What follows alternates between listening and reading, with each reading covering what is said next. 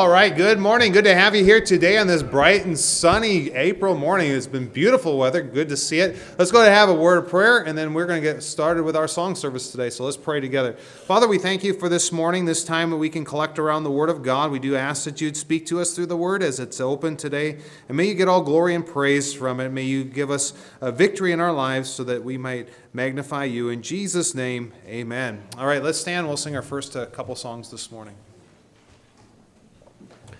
Our first song this morning, we'll turn to song number 197 in our songbooks, and we'll sing all four verses of Singing I Go, song number 197.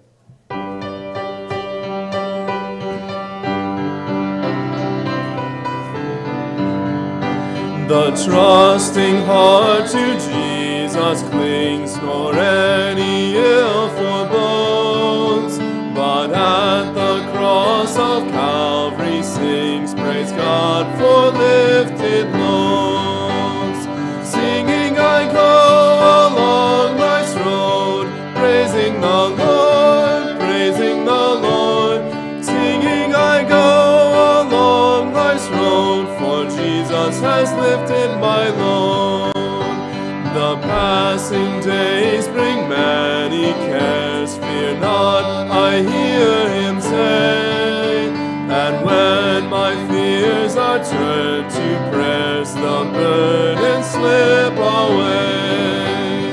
Singing I go along life's road, praising the Lord, praising the Lord. Singing I go along life's road, for Jesus has lifted my load. He tells me of my Father's love, and never slumbering eye, my everlasting King above will all my needs supply. Singing I go along life's road, praising the Lord, praising the Lord. Singing I go along life's road, for Jesus has lifted my load. When to the throne of grace I flee, I find the promise true. The mighty arms upholding me will bear my burdens too. Singing I go along life's road, praising the Lord, praising the Lord. Singing I go along life's road, for Jesus has lifted my load. Was that only 3 verses? No, I think it was 4. I don't know what I'm doing.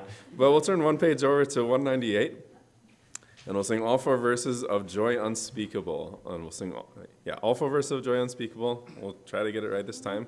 Song number 197.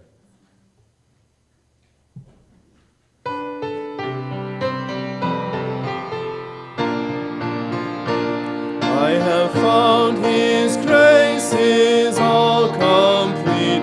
He supplieth every need. While I sit and learn at Jesus' feet, I am free, yes, free indeed. It is joy unspeakable and full of glory, full of glory, full of glory. It is joy unspeakable and full of glory. Oh, the half has never yet been told. I have found the pleasure I once craved. It is joy and peace within. What a wondrous blessing! I am saved from the awful gulf of sin. It is joy unspeakable and full of glory, full of glory, full of glory. It is joy unspeakable and full of glory. Oh, the half has never yet been told. I have found that hope so bright and clear, living in the realm of grace.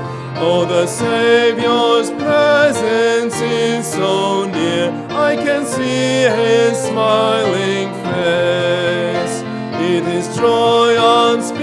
unspeakable and full of glory, full of glory, full of glory. It is joy unspeakable and full of glory. Oh, the half has never yet been told.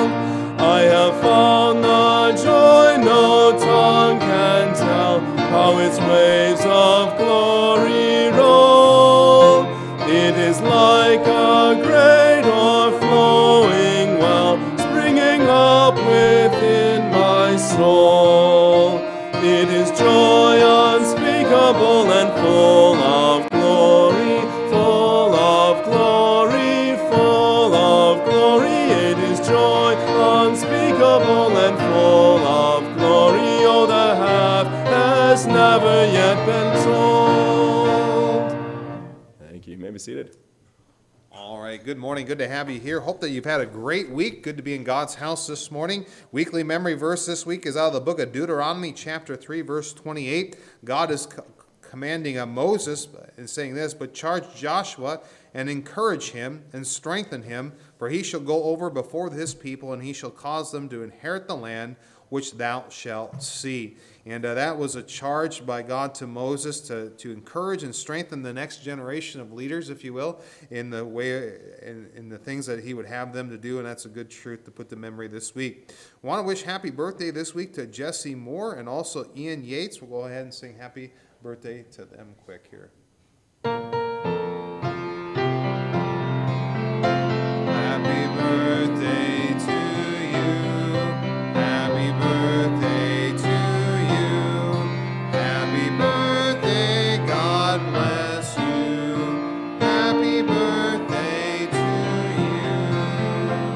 you. All right, well, upcoming events here. Next Sunday is our anniversary Sunday. Hard to believe it's been 14 years since we established a Metropolitan Baptist Church here. We're grateful for all the good things he's done and allowed us to do over the years, and we look forward to that. We'll just just pay homage to it this year. Next year will be our 15th. It'll be a much bigger celebration, but we'll have some cake and things like that after the service. So make sure you're here and be part of that as we celebrate 14 years of God's goodness here at Metropolitan Baptist Church. And then at the end of the month, we have the men's advance up in Crookston, Minnesota. Looking forward to taking the guys up there. We've got, I think, 11 of us total heading up north there for that Friday and then Saturday morning event. And we're praying that it'll be a very helpful time for us as we focus on subjects related for guys, and looking forward to going up with the group there. And then May 4th is the ladies' luncheon. That'll be from 11 to 1. We do have the official sign-up sheet out there in the hallway, and it's a soup and salad luncheon, if you will, that we're asking people to bring their whatever kind of soup that you like. And salad, I believe, if I remember correctly. So if you sign up, please let us know what you're bringing so that we know what kind of variety to plan for that. Also on May 4th, we are going to be having a spring cleanup day around the building. We've got, of course, the spring coming now. We want to clean up the property. We've got different flower beds and things that just need to be cleaned up with the leaves. We'll be putting down mulch around the building and all that kind of stuff. And we could really use as much help as we could get, because this will go on kind of in conjunction at the same time as the ladies' luncheon that Sunday.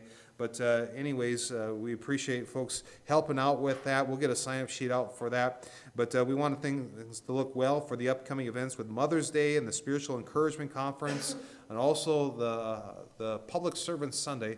And I'll be talking more about that in the upcoming weeks here. But as I mentioned, we have Mother's Day. We'll have a special gift for all moms that are present on that Sunday. And then the Spiritual Encouragement Conference, looking forward to that. It's all 3 services that Sunday, and then Monday, Tuesday, Wednesday night at 7:30 p.m. And we've got some good speakers coming in, and musicians. Sammy Fry, he'll be singing for us and preaching as well, along with my pastor from Fargo, Tony Skeving. He'll be with us during that week. So if you could help us by helping us distribute the invitations, we've got a nice little start. We want to keep going. We want to distribute at least 2,500. If we could not do more, that would be even better. But anyways, if that will be coming up here in just about a month or so. So make plans to be part of that. And then May 27th is Memorial Day. A little earlier this year. It's the last Monday of May. And I always like to encourage people, if you can, they often have a Memorial Day services throughout the cities here. I know there's a big one, or has been a big one, over at Fort Snelling, or whatever regional one. I encourage you to do that. Memorial Day is to remember those who have passed on, who've died in our foreign wars, and it's good to remember those, because those are the people that paid the price of freedom. And freedom is not a cheap thing by any means, and much blood has been shed over the years for that, and we enjoy the benefits of our nation today because of the sacrifices of those people on those battlefronts, and even today that defend our freedoms around the world and even keep our communities safe and so forth. So I encourage you to take in one of those. They're various lengths of time, but we should never forget and pay homage to those types of people who paid such a price for our benefit, and certainly pass that on to the next generation. Bi-weekly missionary focus, George and Jackie Wyatt, they are serving in the country of South Africa. I saw them this week and I had a good chat with them. They're actually going to be with us, I think it's the first Sunday of June. They're going to come in and give us an update on their ministry, but you can take note of their prayer requests and praises in the bulletin this week. Praying for the world, focusing on the West African country of Ghana. And I know of missionaries that are over in that part of the world right now, and we want to pray for that country, for, of course, souls to be saved and churches to be established there. Paris Olympics Project, we praise the Lord. We have hit our 12th individual. We have been praying that God would raise up a team of at least 12. This past week we hit that, and so we're praying about if the Lord will advance or give us a few more, maybe, if we can make that work. I know of some circumstances or some people that are contemplating that. So we'll see how it all goes, but we're thankful for all the different logistics that are coming together for this campaign, and I want to continue to ask you to be praying for it, that the Lord would use this in a very special way, as the world is going to literally be coming to Paris this summer for those Olympic campaigns. We were watching some videos last night about the Olympics itself, and according to the videos that we saw, they're estimating that it could see up to 15 million people coming into that city, and it's already pretty compact the way it is, and they're talking about different security measures and all that kind of stuff that they're going to be doing, but anyways, so the opportunity knocks here, and we're going to, by God's grace, take as much advantage of it as we possibly can. So please keep praying for it, all the logistics, that everything will be worked out. And we thank the Lord that He gave us good airline tickets. They're all secured now, and now it's getting the preparation processes for everyone to get over there. So keep praying, and we'll see what God will do.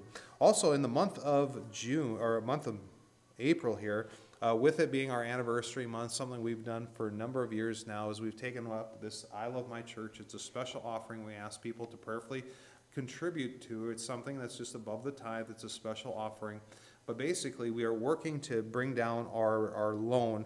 We've got a mortgage on the property since we purchased it in 2016, and we've made a significant headway. We've cut the principal at least in half, and we're hoping to make a good progress again this year. But what we'd like you to prayerfully consider is just giving a donation in this regards, and it will all go towards the principal of the mortgage itself, and every little bit makes a difference. So just please pray about it. We're not setting a particular goal. We just ask people to be obedient to what God leads you to do, and then everything else just kind of works out by itself. And anyways, if you want to help us with that, we're taking it up throughout the month, and we'll let you know what comes in at the end, and we appreciate everyone who can get involved with that. It'd be much appreciated as we work towards getting debt free, and that will open up some really great doors for us to do more here in our region and around the world for the gospel cause. Amen. So let's pray. We'll take up our offering, and then we'll have one more song before the message here this morning. Let's pray. Father, we thank you for your love for us. We thank you for your continued provision. We thank you for the work that you've done in our lives. And Lord, I thank you for this New Testament church you've given us. And Lord, the 14 years of ministry that we're celebrating here in a week, we're so grateful and look forward to many things ahead that will bring glory and honor to your Son, the Lord Jesus Christ. Bless this offering, Lord. Use what's given here for the furtherance of your cause. In Jesus' name, amen.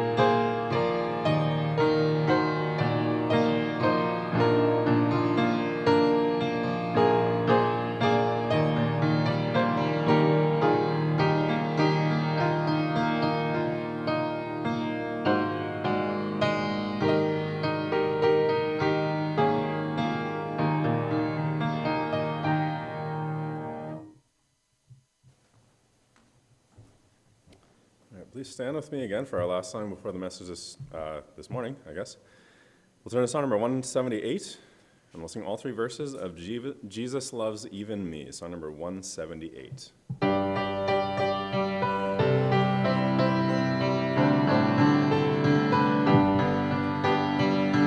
am so glad that our Father in heaven tells of his love in the book he has given. Wonderful things in the Bible I see. This is the dearest that Jesus loves me. I am so glad that Jesus loves me. Jesus loves me. Jesus loves me. I am so glad that Jesus loves me. Jesus loves even me. Though I forget him and wander away, still he doth love me wherever I stray. Back to his dear loving arms would I flee, when I remember that Jesus loves me. I am so glad that Jesus loves me. Jesus loves me. Jesus loves me. I am so glad that Jesus loves me. Jesus loves even me. Oh, if there's only one song I can sing, when in his beauty I see the great King, this shall my song in eternity be. Oh, what a wonder that Jesus loves me. I am so glad that Jesus loves me. Jesus loves me. Jesus loves me. I am so glad that Jesus loves me. Jesus loves even me. Thank you. You may be seated. All right, well, let's go ahead and take our Bibles this morning and let's go to the book of Jonah. Jonah chapter number 2. You don't know where the book of Jonah is. If you can find the major prophets, you got Isaiah, Jeremiah, Ezekiel, then you have the book of Daniel, and then after that you get what's called the minor prophets, starting with Hosea, and then you'll have Amos, and or Joel. I had this down, and now I've blown it. Hosea, Joel, Amos, Obadiah, Jonah. Okay? Now Jonah is probably one of the most well-known of the minor prophets because of what happens to him. We'll talk about that here in a little bit. Jonah chapter number 2. Now, many of us have heard of John Newton. He was a rough seaman who was involved in the slave trade during the 1700s. However, after nearly dying multiple times, he gave his life to Jesus Christ and was born again. And he spent the rest of his days, of course, preaching the gospel while fighting as an abolitionist towards the slave trade. He wrote one of the most well-known hymns that we still sing to this day, Amazing Grace. And that's a great song as it testifies of God's grace saving and transforming this man as he does us. He was once quoted as saying this, though. He said, I am not what I might be. I am not what I ought to be. I am not what I wish to be. I am not what I hope to be. But I thank God I am not what I once was. And I can say with the great apostle, by the grace of God, I am what I am. You know, today, if you've been saved, you've been born again the Bible way, you've had a time in your life when you've repented of your sin and placed faith alone in Jesus Christ, and have had that time in your life, that's a great thing. And that's the most important thing for you, is that you have your eternity situation settled, that you are right with God, that you're going to be in heaven one day, and that's an important thing, and that's a great thing. But did you know that God isn't done working in your life? If you have had that time, God, and that's a great thing to have happen, but that doesn't mean that God's done. He's not done with your life. See, He wants to begin to change you and I from the inside out so that we become the people God wants us to be. We come to God as we are in salvation. He doesn't ask us to clean ourselves up before we come to Him and bend the knee in salvation. And He forgives us of everything that we've ever done. But afterwards, that's when the real work begins, as He seeks to make us replicas of His own Son, the Lord Jesus Christ. You know, I was reading the Old Testament this past week as part of our Old Testament reading challenge, and I came across the book of Jonah, of course, amongst that. And as I was reading the book, this cycle of sanctification stuck out at me, and I felt led of the Lord to address it at this hour. We're going to really look at most of the book of Jonah. It's only 4 short chapters. But we're going to start here in Jonah 2 just to kind of give you the emphasis of what I want to talk about here today. It says in chapter 2 and verse 1, "Then Jonah prayed unto the Lord his God out of the fish's belly, and said, I cry by reason of mine affliction unto the Lord, and he heard me. Out of the belly of hell cried I, and thou heardest my voice. For thou hadst cast me into the deep, in the midst of the seas, and the floods compassed me about. All thy billows and thy waves passed over me. Then I said, I am cast out of thy sight, yet I will look again toward thy holy temple. The waters compassed me about, even to the soul. The death closed me around about. The weeds were wrapped about my head. I went down to the bottoms of the mountains, and the earth with her bars was about me forever. Yet hast thou brought up my life from corruption, O Lord my God. When my soul fainted within me, I remembered the Lord, and my prayer came in unto thee, and to thy holy temple. They that observe lying vanities forsake their own mercy. But I will sacrifice unto thee with the voice of thanksgiving. I will pay that I have vowed. Salvation is of the Lord. And the Lord spake unto the fish, and it vomited out Jonah upon the dry land." Today we're going to look at this and really the whole book in general here today as we talk about what I call the cycle of sanctification. You'll understand what that means a little bit more here as we go on. So let's pray and we'll get started today. Father, we thank you for this time of study. We ask that you would enlarge our understanding so we understand what you're trying to do in our hearts and our lives and how important it is to be involved in this and to be in submission to it. May you get glory out of it in Jesus' name. Amen. What does the word sanctification mean? It's all over the scriptures, whether it's the word sanctify or sanctified or sanctification. It's found all over the scripture. Now, Webster defines it this way. It's the act of making holy. In an evangelical sense, the act of God's grace by which the affections of men are purified or alienated from sin in the world and exalted to a supreme love to God. The act of consecrating or of the setting apart for a sacred purpose, consecration. It's an important thing that goes on in the life of every born-again Christian. The work of sanctification in our lives is simply God's good work of changing our character, again, to be reflective, to be similar, to be aligned with His sons. Romans 8:29 is the key verse in all this.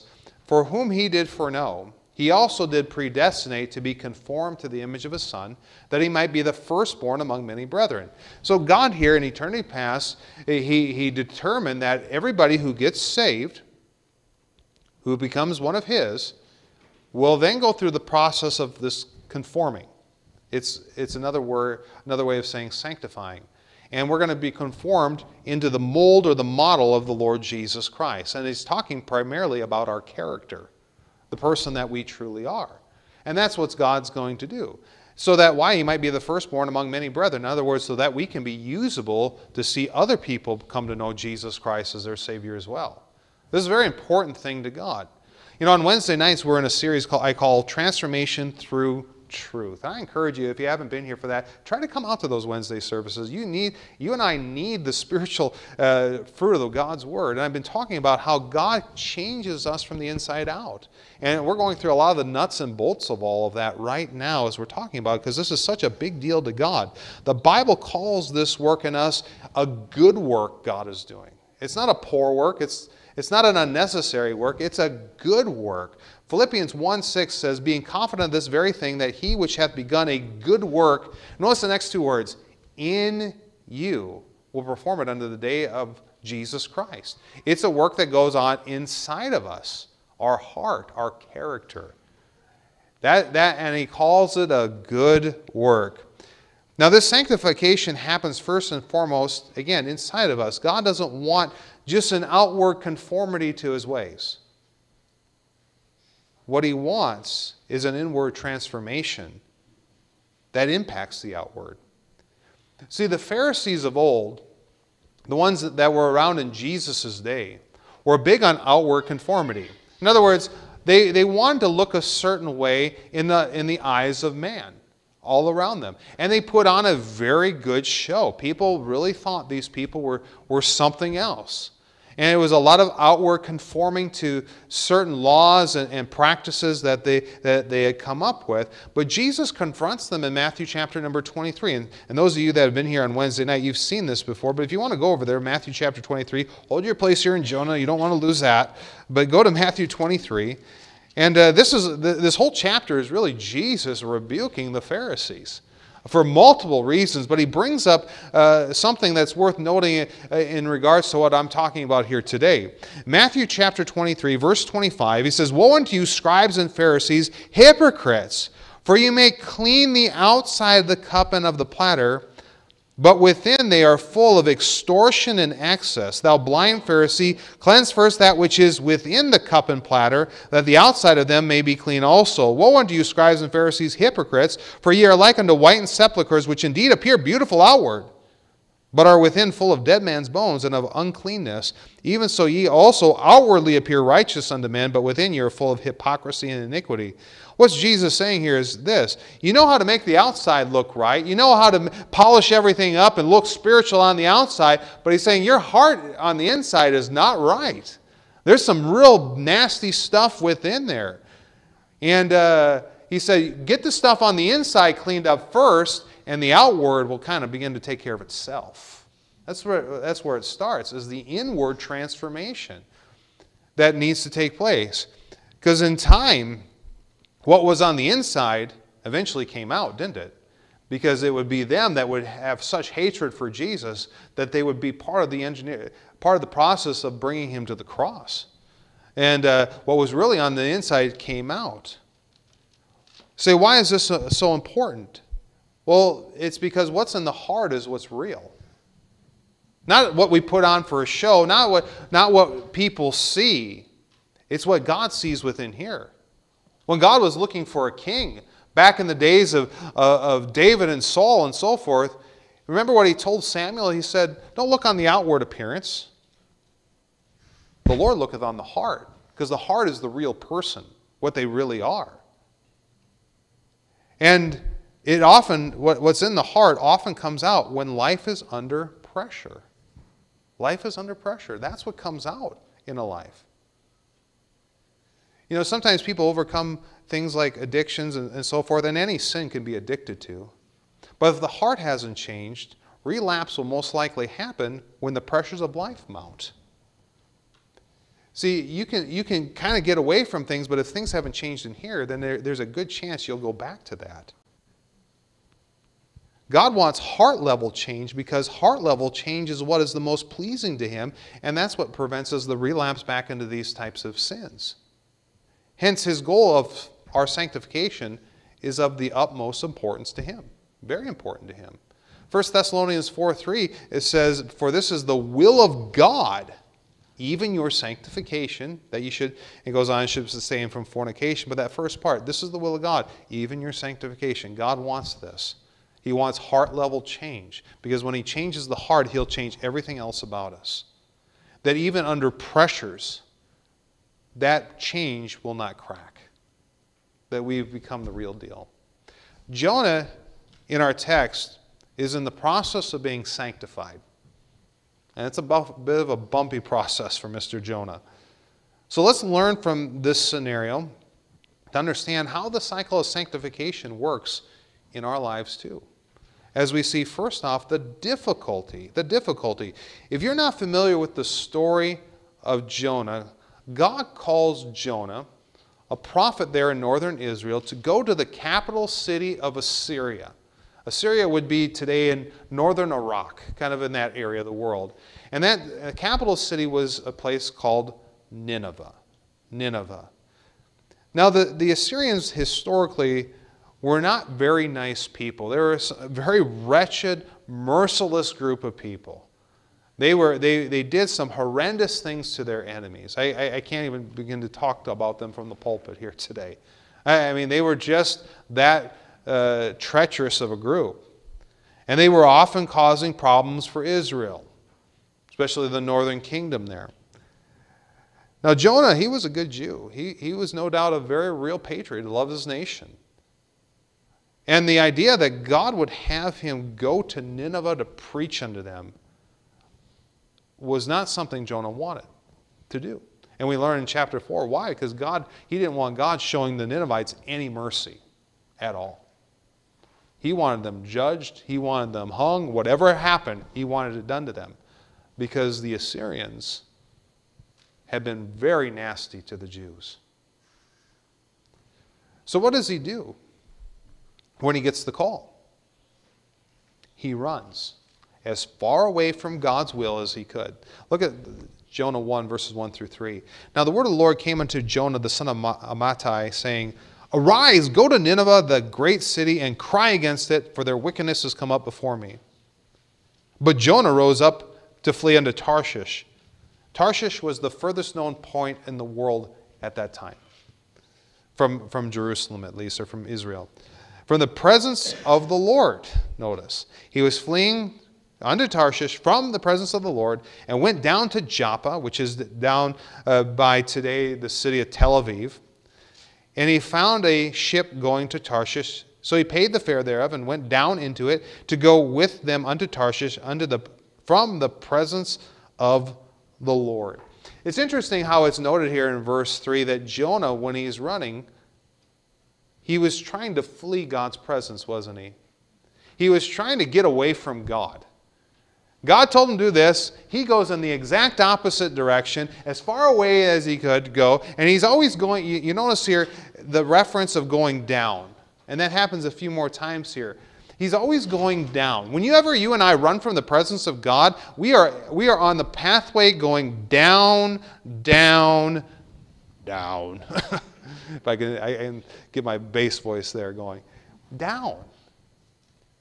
Interestingly enough, too, trying to run from God's presence is an impossibility. It's an impossibility. I'm going to just get away from there. I'm going to get away from church. I'm going to get away from here. I'm going to hide in my house. I'm going to move halfway across the country. I'm going to move somewhere around the world. Guess what? You cannot escape the presence of God no matter where you're at. You can hide in your closet, you can hide in your bathroom or in your basement or somewhere else, but God is there as viable as he is right now here in the church house. Jeremiah chapter 23, verses 23 and 24. Am I a God at hand, saith the Lord, and not a God afar off? Can any hide himself in secret places that I shall not see him, saith the Lord? Do not I fill heaven and earth, saith the Lord? These are rhetorical questions. He's like, I'm everywhere. You and I can't run from God. Now, we think we can escape his presence, but his presence is everywhere. David wrote in Psalm 139, verse 7, Whither shall I go from thy spirit? Or whither shall I flee from thy presence? In other words, again, rhetorical questions. You can't. You can't. It doesn't matter where you go, where you flee, what you try to avoid. God is always there. And Jonah thought he could get away from God. And he was going to go to the furthest place that he could to do that. The whole point I'm driving at is that we cannot escape the presence of God. Now, Jonah had been a good prophet. He actually prophesied for the nation of Israel, and it turned out very good for them. You can read that in the Kings, in the book of the Kings. But now Jonah's on the run. And God, in his mercy, doesn't let him escape. But what is he going to do? He's going to send some difficulty into Jonah's life to start getting Jonah's attention. That's what verse 4 goes on. But the Lord sent out a great wind into the sea. They're out there on the ship. I'm sure it's not like Carnival Cruise Line out there by any means, but I mean he's on the ship and they're heading out, and I'm sure it was a nice send-off, whatever it was. But now they're in the middle of the Mediterranean somewhere, and all of a sudden this great wind happens into the sea, and there was a mighty tempest in the sea, so that the ship was like to be broken. You know, I've watched video footage of people who take ships from the southern tip of South America to go to Antarctica. And I'd love to do this someday. If God will let me to go to Antarctica, I'll go anywhere if I could. And that would be one place I think would be cool to step on Antarctic land, if you will. But I saw the ship, and it kind of did give me a little bit of a second reconsideration there, as it can get pretty rough with the seas because of the way the currents are down there. And I've seen, of course, video footage of those who work in the Bering Strait up in the north there between Alaska and Russia. And those seas get really rough, and the waves come sweeping over and things like that. And that's kind of what I imagine here with Jonah and these mariners on this ship, that things were looking a little bit rough, and their ship appeared to be in a position where it could break apart at any moment. You know, it's sad that Jonah's running put other people at risk. See, when we get crossways with God, we are hurting other people that are around us. Don't ever forget that. I think a lot of people think that I'm living my life, I'm making my choices, I can do whatever I want. Your life is not an island any more than mine. And the decisions you make and I make that are against the Lord have a direct impact on our families and around our friends and around those that are in our circle of influence. Big time. Romans 14:7 says, "For none of us liveth to himself, and no man dieth to himself." Jonah put these mariners' life in danger because of his disobedience to God. And that is a very sobering thing to consider today. That if we decide that we're going to run from God and do whatever we want and live any way we want, well, it doesn't affect anybody else. It affects a lot more people. You never just take yourself down. You always take more with you. Especially, and the bigger circle of influence you have and I have, the more accountable we are to make sure that we are not leading people astray. I mean, that's what's happening here. I mean, those mariners would not have been placed in that position if Jonah wasn't on board. Again, it's sad that every time Jonah's running put these people at risk, and our lives impact the lives of others, and it can be negatively if we're not doing right. Our wrong choices always have an impact on others. They always will, one way or another. We have to remember, life isn't all about you any more than it's all about me. You know, you could be discouraging people today for living for the Lord by some actions, inactions. Trust me, God does hold these things accountable to us. God cares about the way we behave, whether it's seen or unseen. And here you see here's Jonah. He's on the run. He knows what he's supposed to do, but he thinks he's going to just get away, and all of a sudden he's putting people in harm's way. Now, God did show mercy to these mariners, but they had to throw Jonah overboard. Remember? And they had to cast him into the sea. And I won't get into that whole situation there, but we see when they do that, verse 17, now the Lord had prepared a great fish to swallow up Jonah. And Jonah was in the belly of the fish 3 days and 3 nights. Interestingly enough, that storm humbled those mariners and they came to worship the Lord. And again, that's a whole nother study. But notice here that Jonah wasn't quite ready yet to respond to God. So God decided, okay, the storm didn't quite do it. Let's try this. And he had prepared this big fish, whether it's a fish or a whale, I'm not here to debate that. It was just a very large sea creature that could swallow Jonah whole. Didn't have to chew him. He just garbled him and he went right down the throat, into the belly. And it was there for 3 days and 3 nights.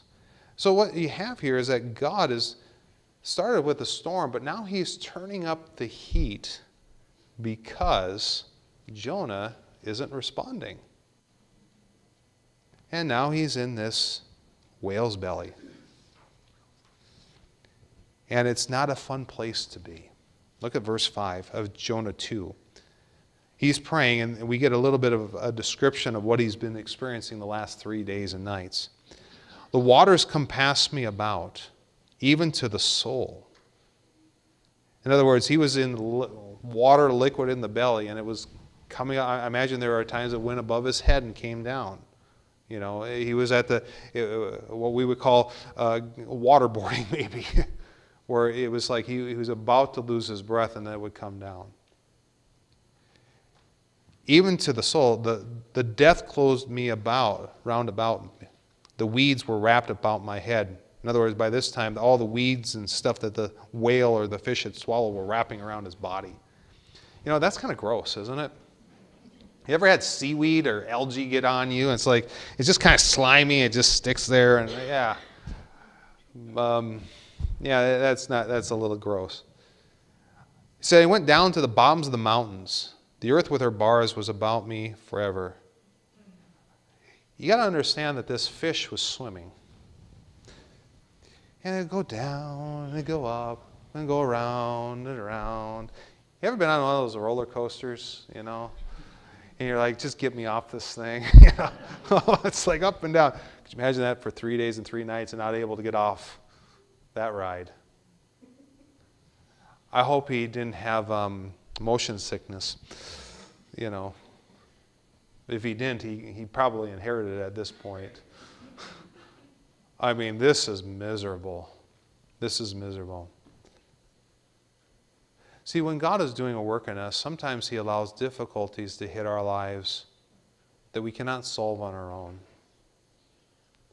Because he's trying to get our attention. These difficulties eventually do get our attention. And they reveal to us our weakness, our helplessness. But they engineer something very important to God. And that is humility. Humility.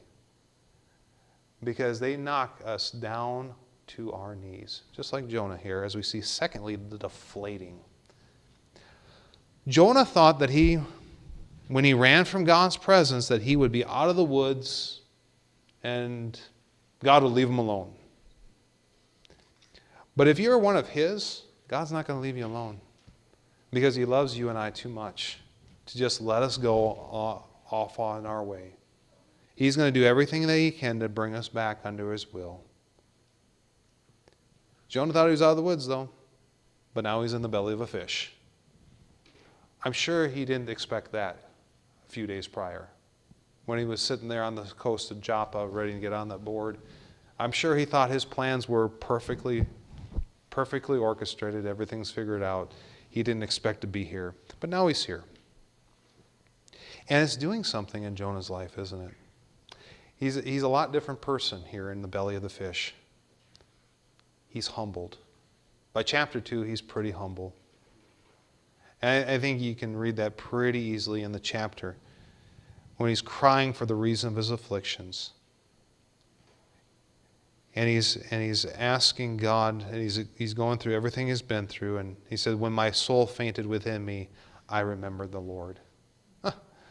All of a sudden, he's not so high and mighty anymore. He's not the man who thinks he's in charge. He begins to realize, I need help. And he begins to cry out to God. And he says, verse 9, but I will sacrifice unto thee with a voice of thanksgiving. I will pay that I have vowed.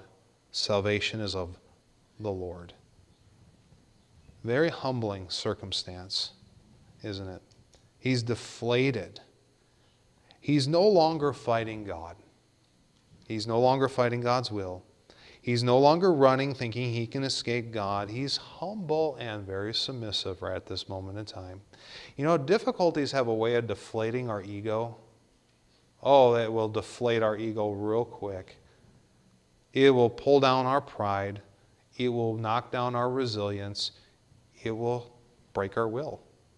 Break our will. And God often has to break us down before he can build us up. And remember, this is all the good work that he's doing in us. Just like he's doing in Jonah. Now, Jonah could have avoided all this just by obeying and doing what's right, but Jonah had some things in his life that needed to be dealt with. And God allowed Jonah to make his decisions, but it brought about some bad repercussions. That's why he's in the belly of the fish. So, he's letting Jonah learn. Learn through these outside pressures that are breaking down things within him, just like they do to us. so that areas that we wouldn't naturally change or address begin to change and get addressed. Or even reveal the blind spots that we have that we didn't realize were there. Before God uses us the way He desires, He often has to break down problematic areas until He gets our willing to conform to His will. That's all it's coming down to. Is us, like Jonah, being willing to say, Lord, I will do whatever you want me to do.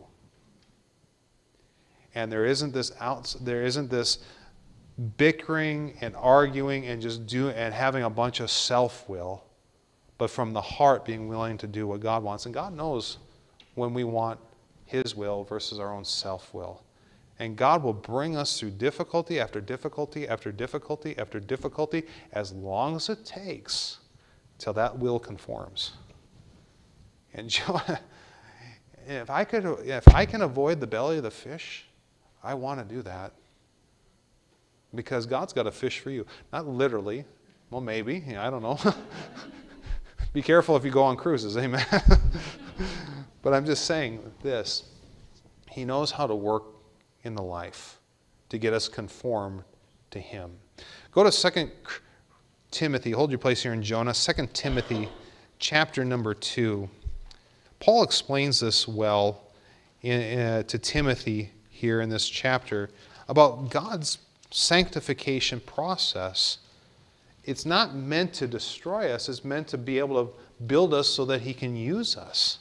2 Timothy 2:19, it says here, nevertheless, the foundation of God standeth sure, having this seal, the Lord knoweth them that are His, and let every one that nameth the name of Christ depart from iniquity. In other words, God doesn't want us living in sin after salvation.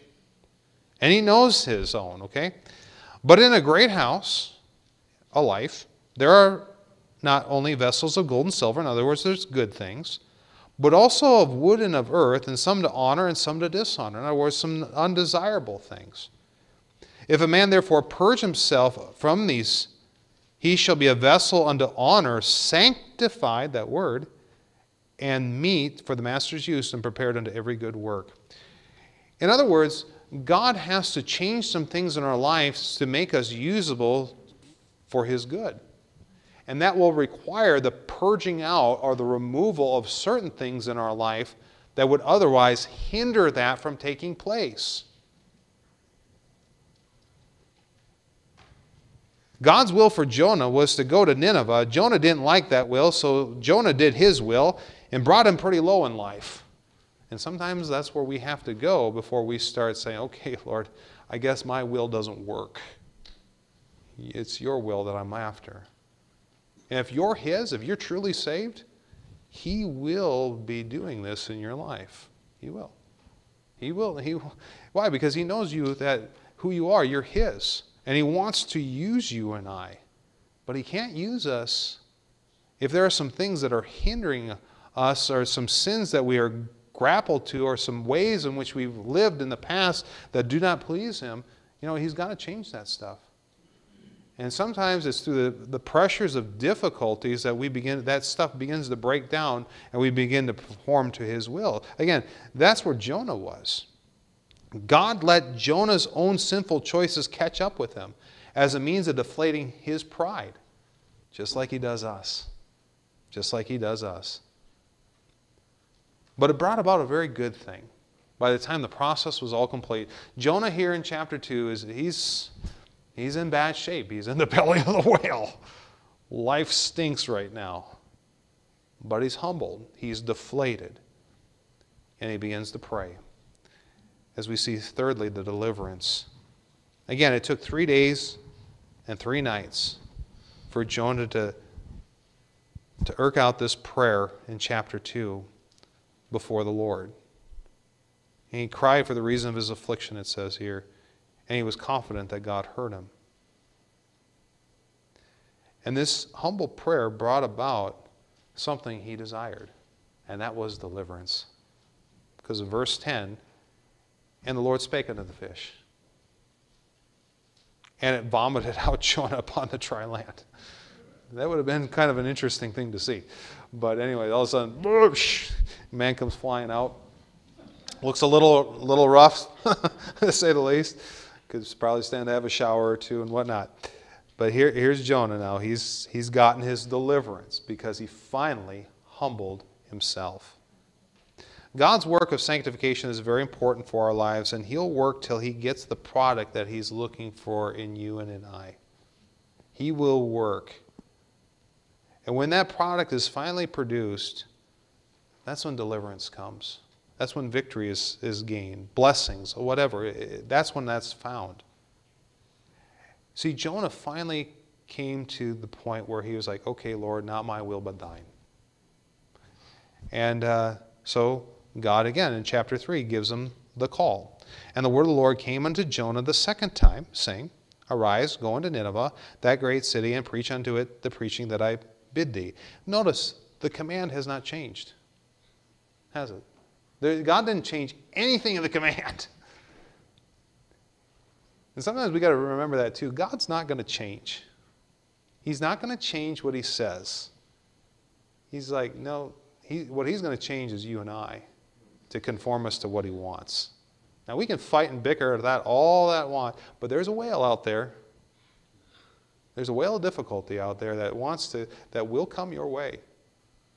How do you know that? Because I've been in the belly of the whale. Again, I don't preach anything I have not experienced personally. This is what happens. The command had not changed. However, this time, verse 3, so Jonah arose and went unto Nineveh. Wouldn't that would have been easier the first time? Sometimes we got to say that to ourselves. I guess it would have been easier to do the right thing the first time. So he did. And according to the word of the Lord, and it says that Nineveh was a great city of 3 days' journey.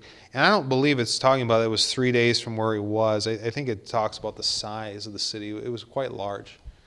We know that it had at least 120,000 people within it. I think and certainly there was more than that. But he went there and preached.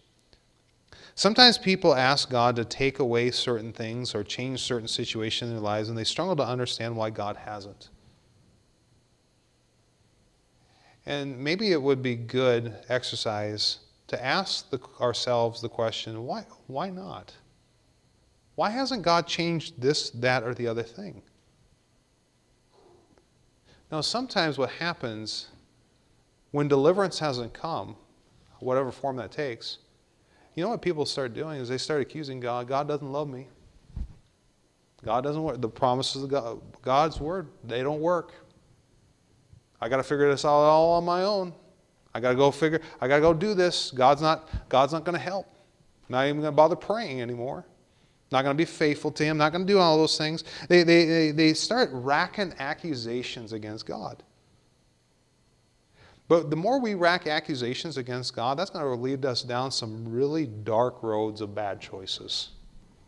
Real dark roads. Problematic roads that you don't want to be on. Because whatsoever man soweth, that shall he also reap. You and I sow bad choices, we are going to get bad consequences. And every time we sow, the more we sow, we often sow. What we sow, we reap more of. In other words, we reap more than we sow. What we thought was just a small thing brought about large factions of repercussions we didn't see coming. You got to be careful in your decisions. This is very important to avoid problems and get the deliverance we're talking about. Really, that accusation, God doesn't love me, or God's not interested in helping me, or God's doing it wrong. You know what that's saying is that there's something wrong with God and not me. Right? What it's saying is, there's something wrong with you, God. You haven't figured it out. You should be doing what I think that you should be doing right now. You're wrong, God. There's nothing wrong with me. When really the question needs to be flipped around at us. Lord, what's wrong with me? What are you trying to get my attention on? Maybe we even know, but maybe we need to ask the question. Remember, Ezekiel 18:29 says, "Yet saith the house of Israel, the way of the Lord is not equal." This was Israel saying, God, you're not equal. You're not doing right. You're wrong. And God says, "O house of Israel, are not my ways equal, and are not your ways unequal?" In other words, Israel was accusing God of not being fair, and God said, "No, I'm fair. You're not fair." He turned it around on them. Hey, if we start, it's very arrogant for us to say, God, there's a problem with you. No, there's a problem with us that needs to be changed, that needs to be dealt with us. Don't accuse God of not loving you. He loved you because he went to the cross and died for your sins and went through such horrendous torture in order for that to take place. The problem is not God. The problem is us. The problem was with Jonah. Jonah needed an attitude adjustment. And God did it. And deliverance came after God got the product he wanted in the life of Jonah. And this product is simply this: a humble, submissive heart to his will, not our own.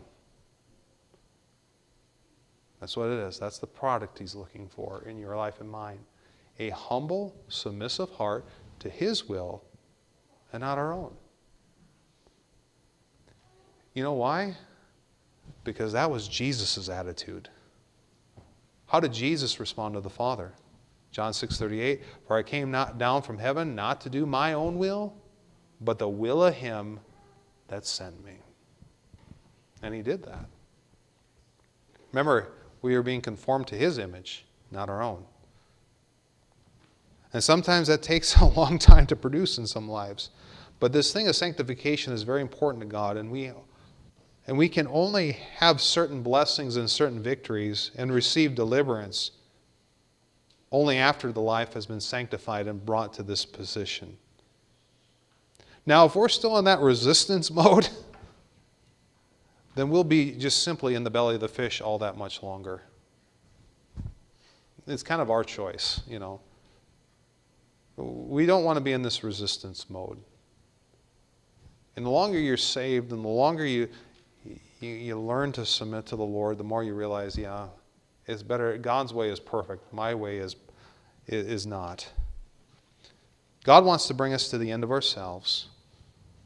And when he does, we'll discover God's will was far better than our own. Because what God used Jonah to do was to preach the greatest revival in the Bible amongst the most unlikely city of the world, Nineveh. Look at verse 4 of Jonah 3. "And Jonah began to enter into the city a day's journey, and he cried and said, Yet 40 days and Nineveh shall be overthrown. So the people of Nineveh believed God and proclaimed a fast and put on sackcloth from the greatest of them even to the least of them." I'd love to go to Minneapolis and say, 40 days, God's going to judge. And everybody in Minneapolis came to God. Wouldn't that be awesome? Boy, that changed our state.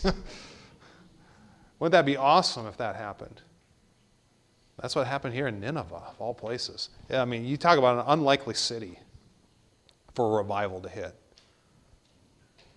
For the word came unto the king of Nineveh, and he rose from his throne, and he laid his robe from him and covered him with sackcloth and satin ashes, and he caused it to be proclaimed and published through Nineveh by the decree of the king and his nobles, saying, Let neither man nor beast, herd nor flock, taste anything. Let them not feed nor drink water, but let man and beast be covered in sackcloth and cry mightily unto God. Yea, let them turn every one from his evil way and from the violence that is in their hands. Who can tell if God will turn and repent and turn away from his fierce anger, that we perish not? And God saw their works, that they had turned from their evil way. And the Lord repented of the evil that he had said that he would do unto them, and he did it not. You know, Jesus referenced this revival later on, where they all came to the Lord. In Luke 11:32, where he mentions the men of Nineveh shall rise up in the judgment with this generation and shall condemn it. For they repented at the preaching of Jonas, and behold, a greater than Jonas is here. They turned to the Lord here, and they got right. And I was saying one day there'll be judgment. There'll be amongst those that judge. In other words, amongst the saved. They're in heaven one day. The greatest revival in the Scriptures, right here. Didn't even take place in Israel, in a heathen land. And God let Jonah be part of it. May I say God let Jonah. Everything God lets us do is a privilege. We need to start seeing service as a privilege and not a burden. Oh, got to do that, got to do this for the Lord, got to go do this, that, whatever. You know what? You and I have the privilege to serve the greatest King in the universe. Let's not forget what we've got. He is a great God to serve. I encourage you to serve Him as much as you possibly can for His glory and honor. But we see here that Jonah had deliverance. He was delivered when he finally humbled himself. And that sanctification process kicked in. But we see fourthly and finally what I call the displeased. Now we would think that Jonah would have learned his lesson. But God has to do some remedial training. And chapter 4 is all about that. I'm going to read it real quick because I'm about out of time here today. But this is after the revival takes place. This is after everything. You think, well, Jonah would be like, wow, look what God did. I cannot believe this. Why, the privilege that I got to be here and preach this great revival. Man, what an honor. Was he like that? No. No. Because there's still a problem with Jonah, and that was Jonah. Some people are their own worst enemy. And Jonah was. But it displeased Jonah exceedingly, and he was very angry. And he prayed unto the Lord and said, I pray thee, O Lord, was not this my saying when I was yet in my country? Therefore I fled before unto Tarshish, for I knew that thou art a gracious God, and merciful, slow to anger, and of great kindness, and repentest thee of the evil.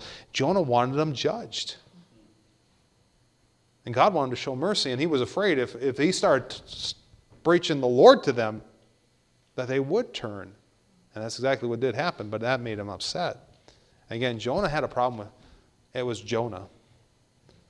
Therefore now, O Lord, take, I beseech thee, my life from me, for it is better for me to live than to die. You know, some people get so stubborn that they will rather die than give up their will. That was Jonah. He's so stubborn. Difficult. But God's gracious. Then said the Lord, doest thou well to be angry? You know, God doesn't ram at him. He just, is this the right thing, Jonah? You being right? Are you right here? Now he's going to go through a little lesson here. So Jonah went out of the city and sat on the east side of the city, and there made him a booth and sat under it in the shadow till he might see what would become of the city. And the Lord God prepared a gourd and made it come up over Jonah, that it might be a shadow over his head to deliver him from his grief. So Jonah was exceeding glad of the gourd. But God prepared a worm when the morning rose the next day, and it smote the gourd that it withered. And it came to pass when the sun did arise that God prepared a vehement east wind, and the sun beat upon the head of Jonah, that he fainted, and wished himself to die, and said, it is better for me to die than to live. And God said to Jonah, doest thou well to be angry for the gourd? And he said, I do well to be angry, even unto death. Bad attitude, man. Then said the Lord, thou hast had pity on the gourd, for the which thou hast not labored, neither madest to grow, which came up in a night and perished in the night. And should not I spare Nineveh, that great city, wherein are more than 60,000 persons that cannot discern between their right hand and their left, and also much cattle? In other words, there was 120,000 young children. And he was showing mercy on that city. See, God will send us through the cycle of sanctification as many times as we need to produce the product that he's looking to be produced. And Jonah had to go through some remedial training. We don't learn it the first time. We'll just go through it again and go through it again and go through it again until the product is produced. Now, Jonah wasn't disobedient per se, but he was lacking something else in his life, and that was great compassion. It's very obvious what you see here. Now, he had reason to be bitter because of the way the Ninevites had been, but God was looking to show mercy. And Jonah still had some heart issues that needed to be addressed. The whole point is this: God is working in our lives for his good and our well-being. If you're saved, that's what he's doing. And sometimes that requires difficulties to rear up to address problems, areas of our lives, and humble us so that our hearts are willing to conform to his will. And when that comes, that's when deliverance comes. That's when victory comes. And sometimes that process will even expose other areas that need correction that we didn't even see before either. And sometimes we will just have to go through some remedial training to remind us that the place that we are supposed to be is centered, focused on His will and His alone. Our best response when the difficulties of life hit is simply to learn to humble ourselves and submit to Him as soon as possible. If you want to say, what shortens the cycle? That's it right there. Humble ourselves before the Lord, submit to what He wants, and then follow through with whatever obedience He tells us to do. That's simply it. It's the cycle of sanctification, because He wants us to be meat for His use. Today, are you going through some difficulties, or there's some things that God's trying to get your attention on? Maybe it's time to submit, humble ourselves like Jonah. Maybe you're in the belly of a fish right now, so to say, with life. Humble yourself, submit, and do what God has told you to do, or whatnot. It's the way out. Because God will keep us in that belly as long as it takes in order to change us into the person He wants us to be. May God help us in whatever part that we need to do in this situation. Let's take a few moments to stand to our feet with our heads bowed and our eyes closed for a word of invitation this morning. Are there some situations, difficulties where you feel like Jonah? I mean, you're stuck. You can't really change much. It's like it's hard. And maybe God's just trying to get your attention like He was Jonah. Maybe there's some things that He's looking to change in your life and in mine. If God has spoke to your heart today and you'd like to spend some time in prayer, I encourage you to do that. The altar is open for you. If you want to stay at their chair, whatever works for you. But God is looking to do some good things in your life and in mine. He's looking to remove things that are displeasing to Him. And in Jonah's life, this story is about Nineveh and the victories that Nineveh received. But before the Ninevites had their revival, God had to do a work in his man's life, Jonah. He had to do a work there to change him and mold him into the person that God wants him to be, so that God can use him. In fact, this process happens also in the mariner's life and in the lives of the people in Nineveh. I mean, it's the same process, but it brought them to salvation. And sometimes God works in the life of an individual to show them their need of salvation.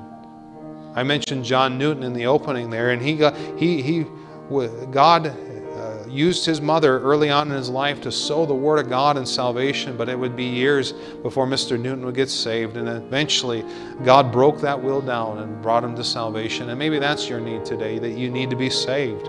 And God's been working in your life, sending situations and circumstances and difficulties to get your attention so that you come to know Him as Savior. If that's your need today, there's somebody down here front to be glad to take you aside and show you from God's Word how to be saved the Bible way.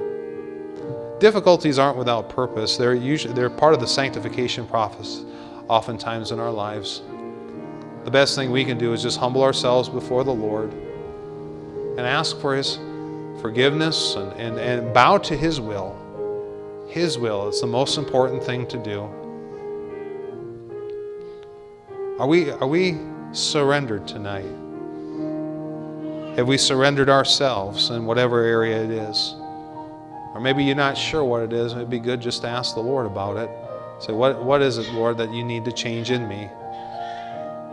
May God help us tonight as we go through this cycle that we would do right.